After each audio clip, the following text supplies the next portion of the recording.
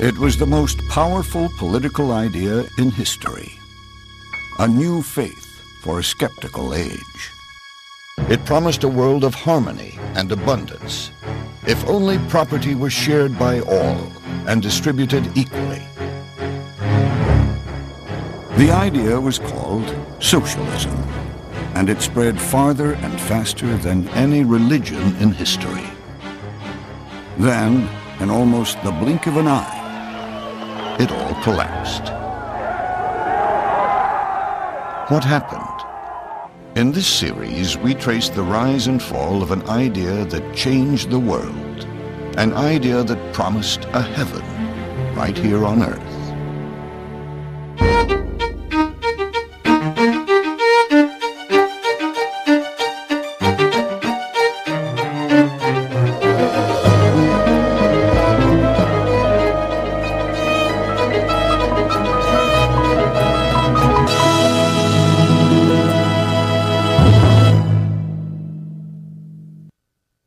The early 19th century brought with it a faith in limitless human progress.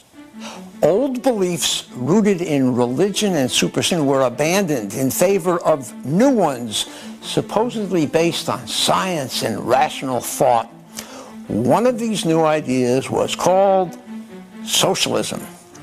Hello, I'm Ben Wattenberg. Welcome to Heaven on Earth, a think tank special. In this hour, a British reformer creates a model utopia on the American frontier.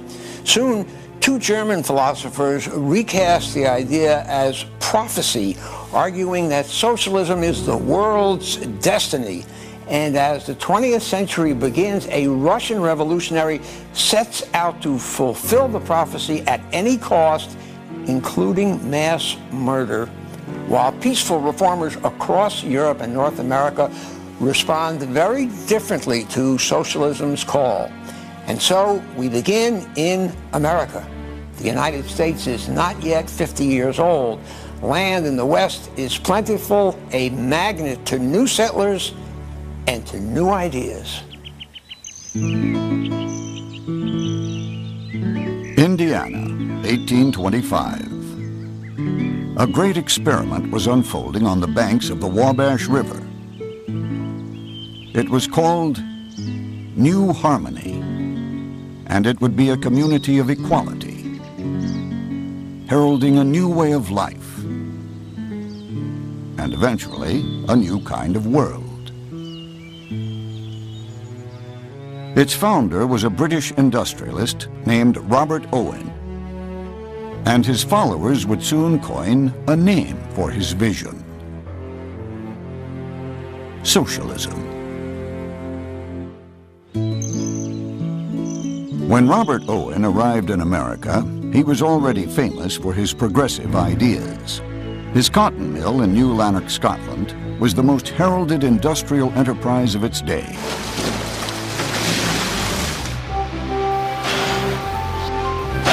He shortened working hours, restricted child labor, and even provided sick pay. And Owen not only cared about how his 2,000 employees worked, he cared about how they lived. Anyone who would live in his properties there at New Lanark had to live by his rules, and they were very specific. How often they had to put out their trash, how often they had to bathe, when people needed to be home at night, the fact that they couldn't be publicly drunk, they had to spend time with their families, those kinds of things. Education was a key part of Owen's reforms. Rather than putting his employees' children to work in the factory, he put them in school. He also created the first preschool in the United Kingdom. It was part of what he called the Institute for the Formation of Character. Owen was developing a theory of human nature that would remain one of the fundamental ideas of socialism. It would resurface again and again. He felt you could actually mold human character, and he in fact said it is of all truths the most important, that man's character is made for, not by himself. So he's an environmental determinist, and he believes that if you can begin virtually at birth and have this child in a superior environment, then you will, through education and liberation of this person's intellect and spirit, you will actually produce a perfect character. He called this the second coming of the truth. I think he really did believe he was the second Messiah, that he had come, unlike Jesus, who could only tell the truth in parables. Owen, on the other hand, could actually say the literal truth because he had the science. People took Owen seriously. When he arrived in America in 1825, a joint session of Congress was convened to hear his ideas. Before an audience that included President James Monroe and President-elect John Quincy Adams, Owen announced he had purchased an entire village in Indiana. There, he would further the work begun at New Lanark. But this time, his community would be one of true equality.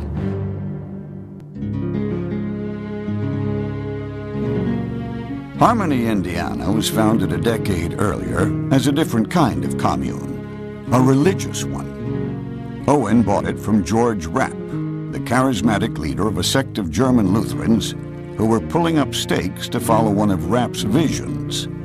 They left behind 160 buildings and some 30,000 acres of fertile land. If you think of Indiana at that time period, it was the wilderness. And here in the middle of the wilderness, you had this beautiful town of brick and clapboard houses, a magnificent cruciform church in the middle of town in the commons. It was very sophisticated. It was called the Athens of the West at that time. On April 27, 1825, Robert Owen welcomed 800 eager arrivals to the town he had rechristened New Harmony. One group in particular was attracted to New Harmony: intellectuals. The village soon became a center of progressive thought and experiment. You had education at all levels, from infant to adult education. You had a newspaper being published. You had natural scientists out exploring the environs of New Harmony and beyond, creating natural science books to show people about the wonderful new species they're finding in the Midwest. You had people lecturing about equal rights for women. You had people lecturing about abolition. This was in 1827, 1828. To coincide with the 50th anniversary of the Declaration of Independence in July 1826, Owen issued what he saw as the next step in the liberation of humankind: the Declaration of Mental Independence. From here forward, he proclaimed, man was free from the trinity of evils responsible for all the world's misery and vice: traditional religion, conventional marriage, and private property. The last of these was key. The quest to do away with private property would animate socialism for the next 150 years.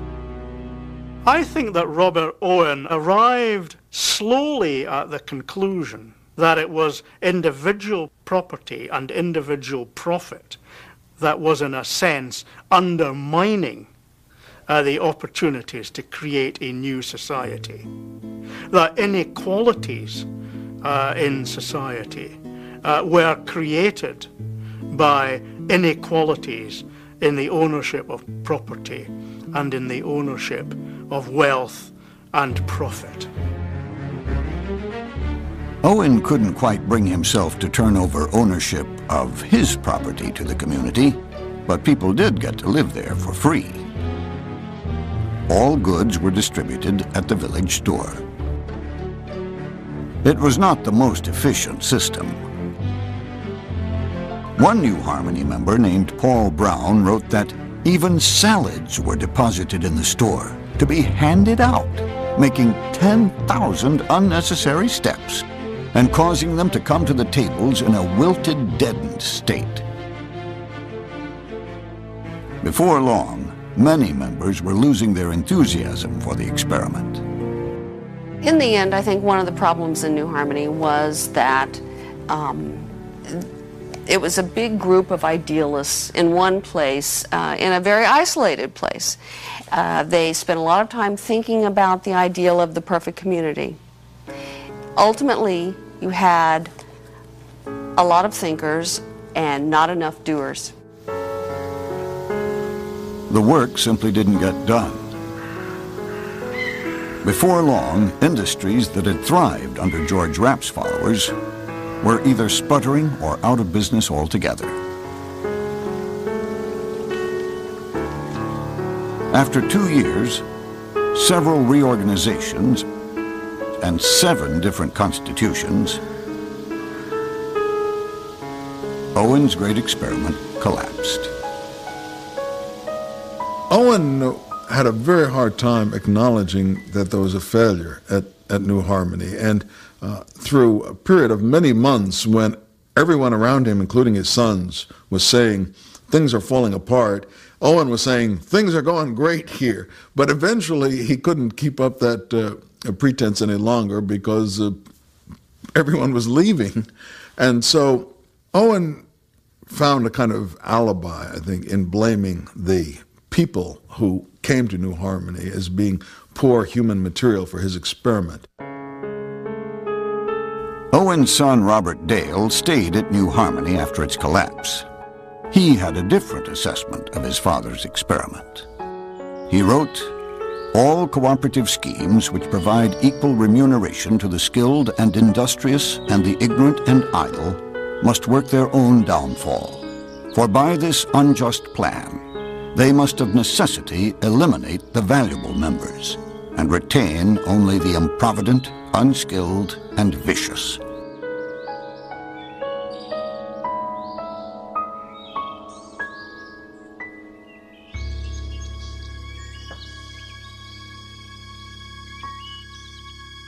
Despite the failure of New Harmony and other early attempts to put socialism into practice, the idea continued to generate great excitement.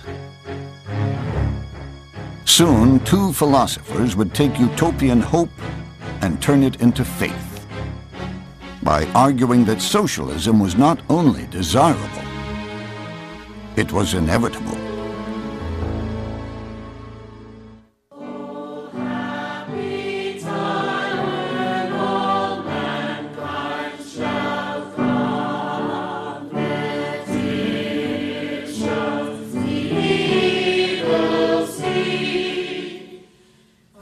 Back in England, Robert Owen and his followers were building gathering places for the socialist faithful. They called them halls of science. Each week, thousands of adherents of Owen's new moral world flocked there seeking inspiration. Even though they proclaimed earnestly that they had contempt for all religion, every Sunday they would all gather and bring their families there, but they didn't call them services, they called them meetings, and then someone would get up in the front and do something that sounded like a sermon, but they called it a lecture, and then they would all sing from a special book of socialist hymns, except they wouldn't sing about God and goodness, they would sing about equality and brotherhood.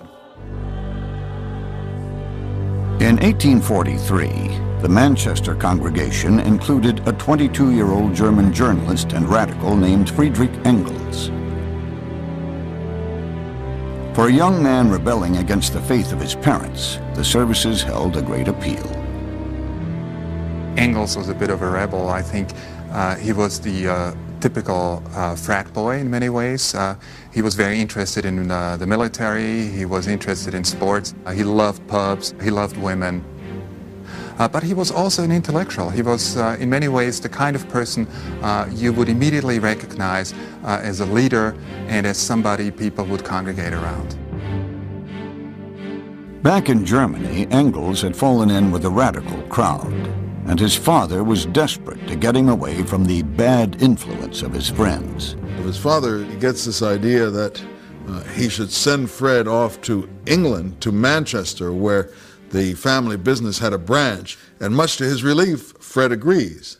Little does Dad know that Fred and his radical associates have come to the conclusion that the revolution is going to break out in England, and Fred is desperate to be there to be part of the action.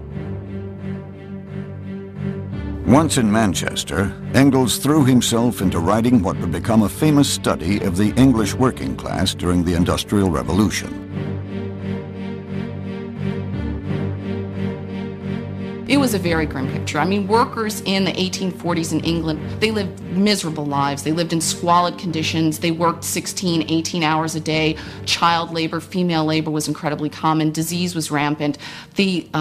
The living standards were just below probably what we would even expect in many underdeveloped countries today. It was a miserable, miserable time. Engels saw that the working class was miserable, and at the same time, he was also envisioning a sort of salvation of the working class in terms of history providing a fertile ground for revolution. He understood that the workers, sooner or later, would understand that history was working in their favor, and therefore history would radicalize them. And by being radicalized, workers would no longer passively see themselves as victims of capitalism, but would actively seek to change it. Engels was soon contributing to Owen's New Moral World and other radical publications. Among them was a newspaper edited by a man who had once been part of young Fred's circle of college radicals back in Germany, the 25-year-old Karl Marx. Marx, starting very young, was very charismatic. He had this forbidding style and this great genius for theoretics, where other people saw a meaning. Marx could see a meaning within a meaning, behind a meaning, and then a bigger meaning. And his colleagues would just look at him awestruck and say, "This is our great genius who can figure it all out." Marx had little use for the ideas of his colleagues. But one of Engels' articles caught his eye. The two men began corresponding, and in the summer of 1844 they arranged to meet in Paris. It was the beginning of one of the most intellectually fruitful partnerships in history. Marx was the prophet. His personality and his nature made him a flamboyant and charismatic figure, and Engels was very willing to defer to that. But Engels' early work and early research really provides much of the foundation upon which Marxism is later built. And Engels, of course, also supports Marx not only through his research, but financially and psychologically. And so without Engels, in any number of ways, Marxism would never have come to be.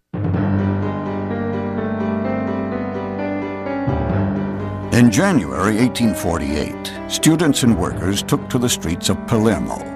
By February, the revolt had spread to Paris. Soon, nearly 50 uprisings engulfed the European continent from Russia to the English Channel. Marx and Engels rushed home to Germany to join the barricades. They had just finished writing a platform for a workers' organization based in London. The pamphlet would become known as the Communist Manifesto. The manifesto's timing would forever link it to revolution, adding to its mystique. Soon the world would learn the central premise of Marxism, that the history of all hitherto existing society is the history of class struggles. For Marx and Engels, the heart of the system of capitalism was exploitation.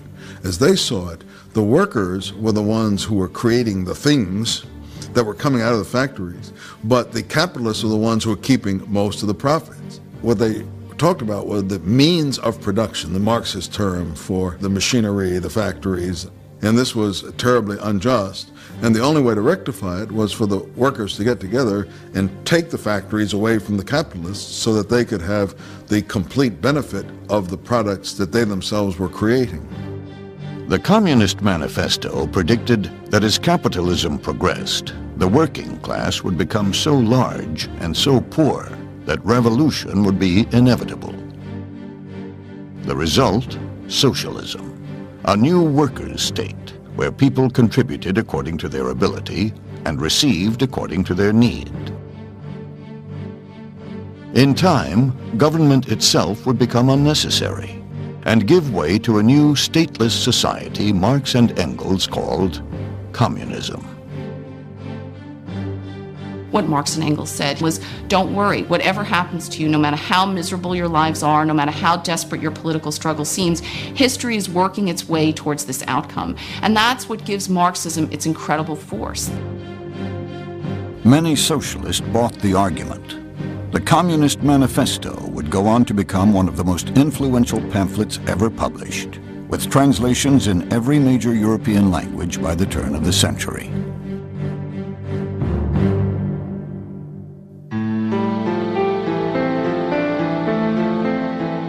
But the manifesto was just a summary.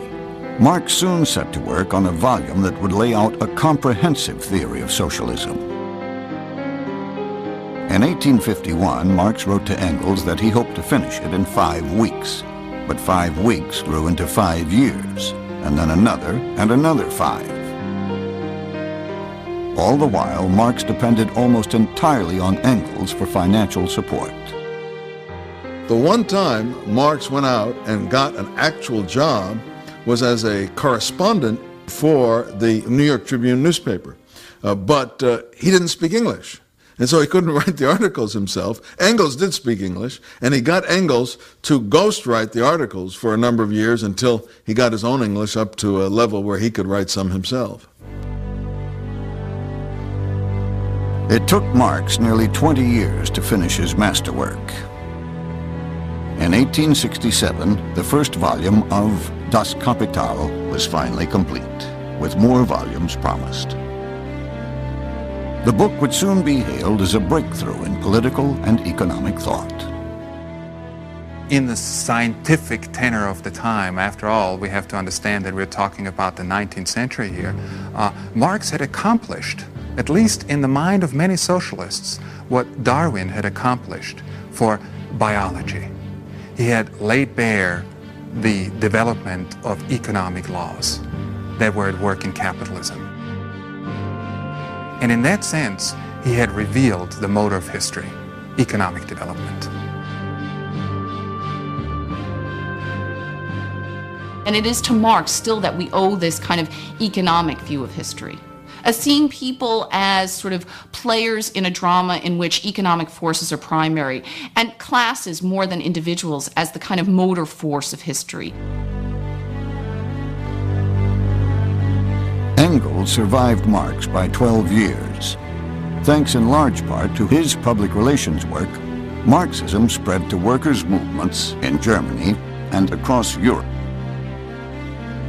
But by the time Engels died in 1895, many of the more perceptive socialists were beginning to notice a crack in Marxist doctrine. By the end of the 19th century, Marxist theory has been around for about 50 years. But it's not coming true. The workers are not getting poorer, and they're not becoming revolutionary. And at that point, there's sort of a choice. You can say, well, I'm for the workers and never mind the revolution, but we'll try to make things a little better step at a time. Or you can say, I'm for the revolution, that's what's going to give us the glorious new society, and if the workers aren't going to make the revolution, why, we'll find someone else to make it.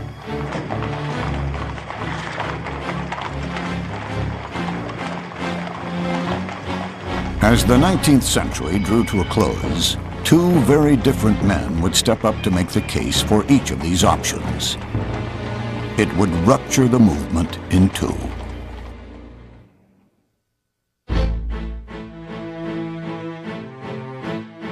The rapid rise of socialism in Germany frightened the country's rulers. In 1878, Chancellor Otto von Bismarck outlawed all socialist activities, driving many members of the Social Democratic Party into exile. Among them was a young bank clerk named Edward Bernstein. He soon became editor of the party's clandestine newspaper, first in Switzerland and then in London. When Bernstein goes to England, he becomes acquainted with Marx and Engels become very enamored of him. And after Marx dies, Engels asks Bernstein if he will put together from Marx's notes a fourth volume of Capital. And when Engels dies, he also is asked to be one of the executors of Engels' will. So he was very closely tied to Marx and Engels and seen in the period after their death as one of the most important international socialists. But Bernstein lived in a very different era from that of his mentors. Standards of living were changing, just not in the way Karl Marx had predicted. It wasn't long before Bernstein began to question his Marxist faith. I think that he thought that capitalism was evolving along the lines of becoming more and more inclusive of the working class. And he had some empirical evidence which showed that the working class was not getting poorer, and it showed that therefore the Marxist vision, somehow something was wrong with it. Bernstein decided he had to face his doubts. "I said to myself," he wrote, "this cannot go on. It is idle to try to reconcile the irreconcilable. What is necessary is to become clear just where Marx is right and where he is wrong." Bernstein's critique became known as revisionism, and it stirred up an urgent debate among socialists around the world. Bernstein said that what usually is understood to be the final goal of socialism is nothing to me. The movement is everything. That really caused consternation in the party, because people thought that Bernstein had given up the great goal, and the great goal of socialism, as we know, of course, was the breakdown of capitalism, and Bernstein was no longer interested in, or did no longer believe in, the breakdown of capitalism. And if that's the case, then Bernstein actually was no longer a Marxist socialist, and if that's the case, it's as though the Pope in Rome was no longer a Catholic.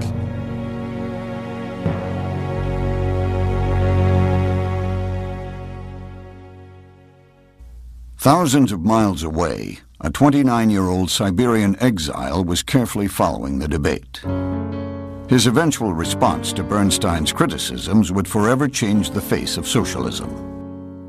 His name, Vladimir Ilyich Ulyanov, better known by his nom de guerre, Lenin.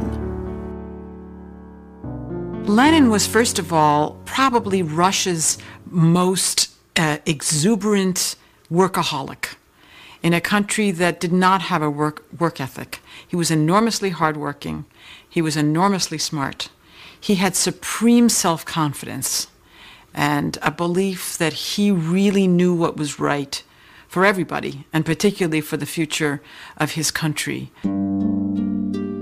When Vladimir was 17, his older brother Sasha was executed for plotting to assassinate Tsar Alexander III. It was the beginning of his own path to revolutionary action. After he got to the university, and he took part in a demonstration, which was not political. It was directed against some regulations of the university. When he was arrested, and it was discovered that he was the younger brother of the executed terrorist, he was expelled from the university.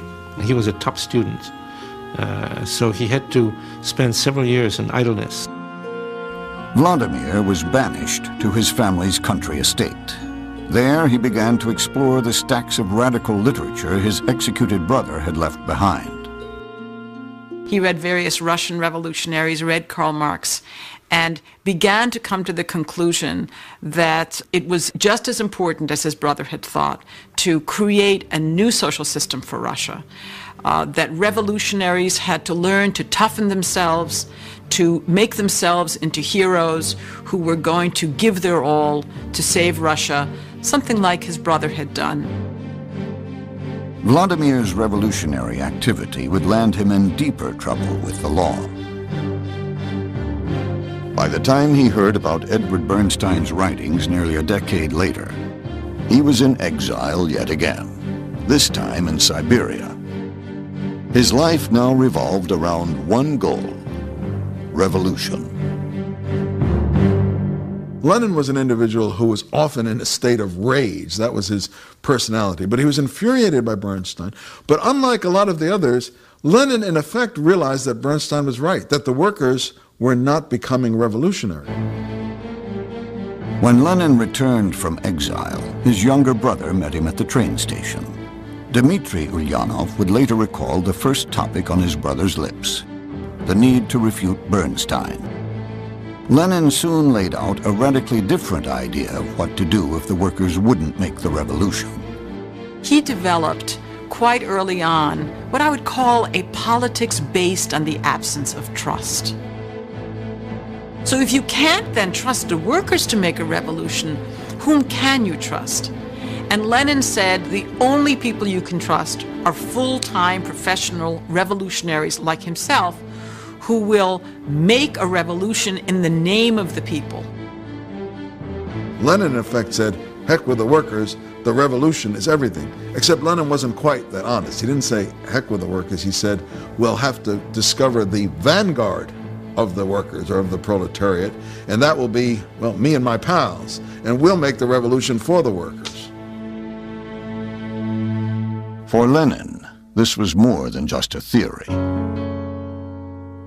In 1900, he left for Europe to start an underground newspaper, Iskra, or Spark, to ignite a new revolutionary movement in Russia.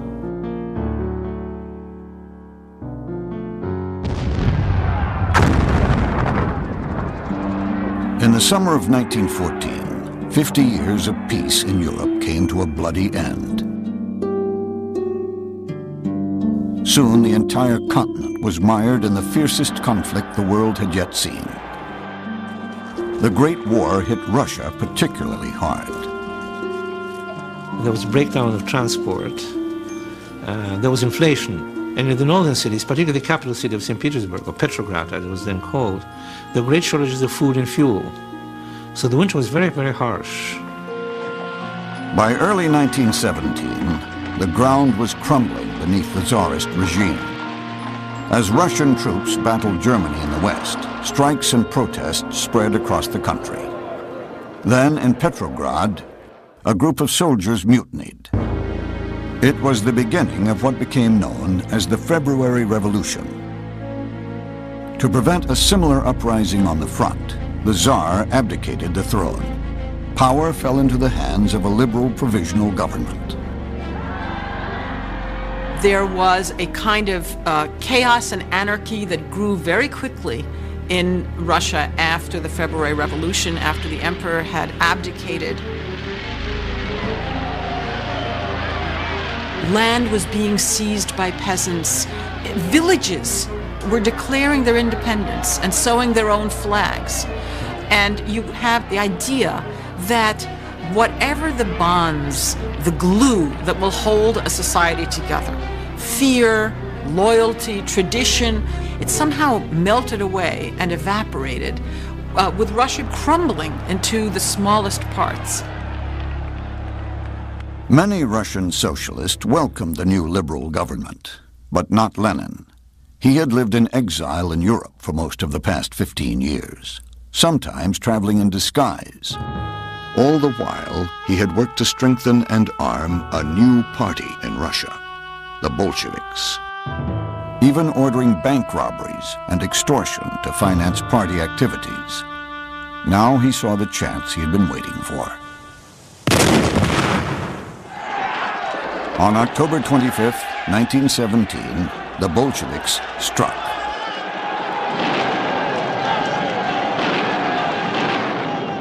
This is a later Soviet reenactment of Lenin's men storming the Winter Palace in St. Petersburg.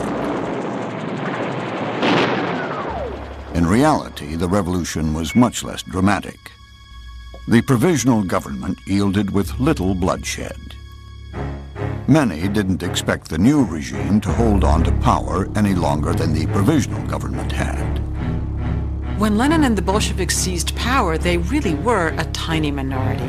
And immediately, the Bolshevik regime found itself embroiled in a civil war, which it won militarily, but it also won because the Bolsheviks had been very successful in their use of propaganda to win what we might nowadays call the hearts and minds of the Russian people.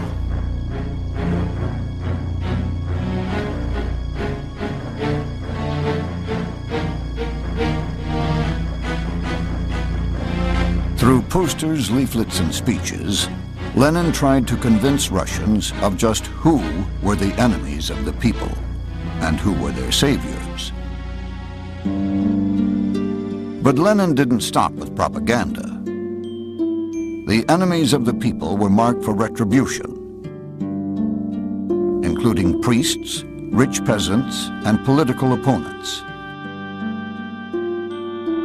Lenin began with Nicholas II, the last Tsar to reign over Russia. Him, his wife, their 5 children, their doctor, their servants were all massacred. And then their bodies were cut up and burned, and then what was remained was buried in a shaft, which was only discovered a few years ago. Then, in August of 1918, a revolutionary who felt that Lenin had betrayed the revolution took 2 shots at him and wounded him almost fatally. Whereupon Lenin and his henchmen agreed to carry out Red Terror. This was a terrible thing. People were taken out of prison where they were put political prisoners who had never been tried, had done nothing against the Bolsheviks, and were just summarily shot. And this shooting went on. Hundreds of people were shot at night. Many others found themselves banished to forced labor camps. Under Joseph Stalin, the system would become known as the Gulag. A part of the Red Terror was the gathering of all opposition members into concentration camps outside of major cities. And these were the very first camps, and it was from these camps that the entire Gulag system developed. So they are very much a precursor to what came later in Stalin's time. The Tsar had been reviled as a tyrant for executing a handful of violent radicals. Under Lenin and his followers, millions would die at the hands of the state. It's difficult to calculate how many people came to die under Lenin's system and then Stalin's system because there were so many different ways to die. There were people who died in camps. There were people who died because they were machine gunned down in the woods. There were people who died because they were deported. There were people who died in artificial famines. When you begin to put the numbers together, you get statistics in the tens of millions. Lenin, in general, had no sympathy for human beings such as they were. He believed, as did others, that through education and legislation you can make people not want to own things. You create new human beings. So the existing human race was so rotten that killing them was actually progressive. Amidst terror and war, Lenin was building a system of government unlike any seen before. Along with the old regime, Russia's capitalist industries, the banks, and the church were all completely destroyed. Replacing them all was a single institution, the party. Most of the Bolsheviks had no experience in business or administration, yet they drew up a plan to manage a country with the world's 5th largest economy and its 3rd largest population. The results were a far cry from heaven on earth. By 1920, in some ways you can say that civil society and civilization had stopped. There was massive famine. The industry had broken down, the railroads stopped working, the economy had fallen apart. And people were really reverting to the most primitive kind of bartering. Massive loss of life. It was a nightmare. By now, Russia was officially known as the Union of Soviet Socialist Republics. The Bolsheviks called themselves communists. That term had long been interchangeable with socialism, but it took on a very new meaning as Lenin broke all ties with the rest of the world's socialists and formed a new international movement. He had big plans for his revolution. Lenin said more than once that he never believed that the revolution could be confined to Russia. No, the revolution had to spread. It had to spread to the industrial countries of the West. First of all, Germany, Great Britain, ultimately the United States, and so on.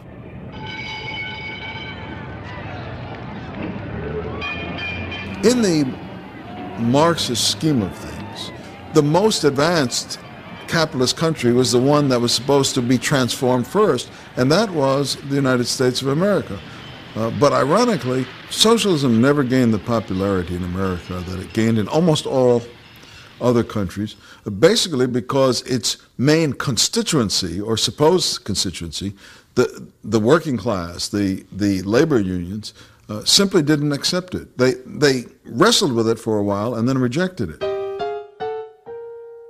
In America, the split between trade unions and socialists goes all the way back to the very beginnings of the organized labor movement in the late 19th century. Spurred by Marx and Engels, workers' movements across Europe were gaining strength, and most were embracing socialism as their guiding philosophy. In America, too, workers were organizing, but they would choose a very different path. Led by a straight-talking cigar maker named Samuel Gompers. The irony about Sam Gompers is that he was a Marxist who forged an anti-Marxist labor movement. Gompers was born in a poor family in London and moved to the United States in his teens, becomes a skilled cigar maker. And all this time, he is a socialist. He's reading Marx, he's reading Engels, he's reading other classics of European socialism. And he believes that the best way to organize workers to demand their emancipation, the best way to achieve socialism is by making the trade unions themselves stronger. Gompers rejected the idea that workers needed radical intellectuals to help them achieve their goals. I saw that betterment for working men must come primarily through working men, he wrote. I saw the danger of entangling alliances with intellectuals who did not understand that to experiment with the labor movement was to experiment with human life. Gompers and his allies favored something called pure and simple unionism. It meant using strikes and boycotts to fight for better pay and benefits rather than taking political action to create a whole new system. In 1886, Gompers helped found the American Federation of Labor, uniting individual unions across the country. As the AFL's first president, his salary would be less than he earned rolling cigars. Gompers' leadership of American workers would be challenged by socialists within and without the AFL. In 1901, some of these socialists came together to form the Socialist Party of America. At the party's helm was a rival labor leader, a railway man named Eugene V. Debs. Debs is a fascinating figure because he's one of these perennial candidates who runs for president 5 times as a Socialist Party candidate. He achieves at most 6% of the vote, which he gets in 1912. But he's an enormously popular, charismatic figure, much more than Gompers ever was. Originally, Gompers had hoped he and Debs would work together, but he ended up calling Debs the apostle of failure. He was involved with the Western Labor Union, then the American Labor Union, then the IWW, and Gompers felt any attempt to organize a rival trade union was, in effect, doing the employer's job to weaken the union. You then had union fighting union. By 1903, the American Federation of Labor represented more than 1.5 million union members and was becoming a force to be reckoned with in American life. At that year's AFL convention, Gompers forever parted ways with his old allies. "I want to tell you, socialists," he said, "I have kept close watch upon your doctrines for 30 years, have been closely associated with many of you. And I want to say that I am entirely at variance with your philosophy. Economically, you are unsound. Socially, you are wrong. Industrially, you are an impossibility."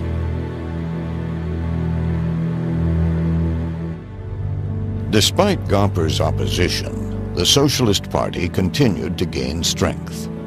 Surprisingly, the party drew more support from farmers than from industrial workers. One of the greatest centers of socialist support was Oklahoma. Eugene Debs won more than 16% of the presidential vote there in 1912. But America's entry to World War I brought a turning point for the party. In World War I, socialists in this country and around the world have to decide, will they support their individual nations in the war, or will they support the International Socialist Brotherhood and oppose the war of workers against other workers? And the American Socialist Party, unlike most of the European socialist parties, decides to oppose the U.S. government and to oppose World War I. And most trade unionists, Gompers as their leader, support the war. The more moderate socialists leave the party and actually work with Gompers in the AFL. The more radical socialists start speaking out against the war, and they are arrested. Eugene Debs gets arrested in 1918, gets sentenced to 10 years in jail. And by the time he comes out of jail in 1921, when he's pardoned, the Socialist Party is pretty much a shell. The party would never regain its pre-war strength, not even during the Great Depression. Gompers and the American Federation of Labor, later the AFL-CIO, had won out as the principal voice of America's workers. In many ways, Americanism proved to be a substitute for socialism for a lot of workers. After all, Americanism has always stood for the average person being able to make it. The American standard of living is something that all Americans should be able to enjoy. So the idea of class equality is something that undergirded the strength of socialism in Europe, but it's always been part of the American vision as well. So in many ways, Americanism trumped socialism and made socialism unnecessary as a vision for a lot of American workers.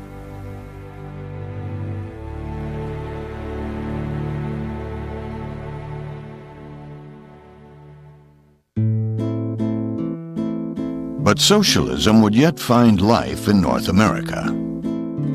As the Socialist Party faded from the U.S. political scene, some of the farmers who had embraced its ideals would take their politics north, to Canada. Today, Americans think of Canada as a more radical, a more socialist place. Well, the irony is that Canada's first socialist politicians, Canada's first socialist intellectuals are Americans. And that is something that people today have forgotten. Socialism, when it comes to Canada in an effective way, is an American import. Between 1898 and 1915, nearly 1 million people emigrated from America to Canada. Lured by cheap farmland, most settled in the western Canadian provinces of Alberta, Saskatchewan, and Manitoba, the last North American frontier. They brought their knowledge of how to wrest a living from the soil and a set of political convictions rooted in their experience.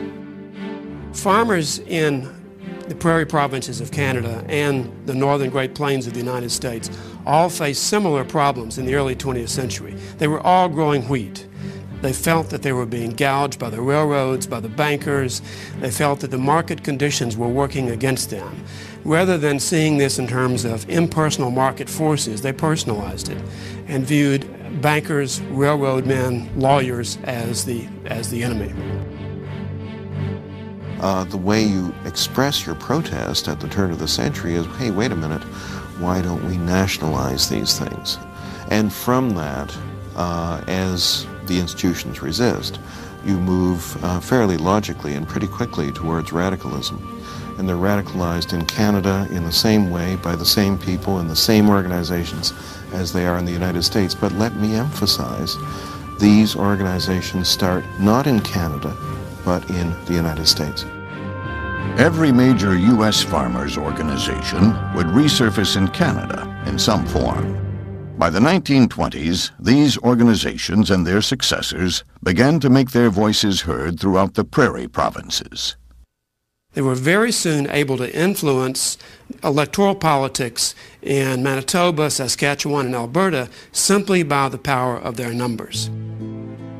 But it's really not until the Great Depression begins on the prairies, really in the 1920s, not the 1930s, with drought, with the collapse of the wheat market, that farmers began to contemplate forming their own independent political force. In 1932, a new political party emerged from a conference in Saskatchewan, the Cooperative Commonwealth Federation, the CCF.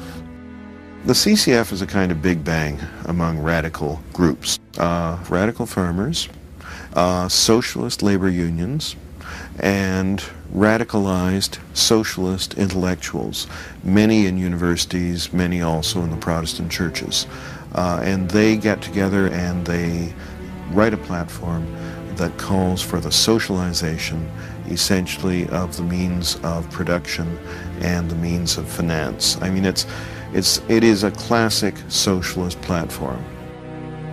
The party would later moderate its platform to appeal to a broader base.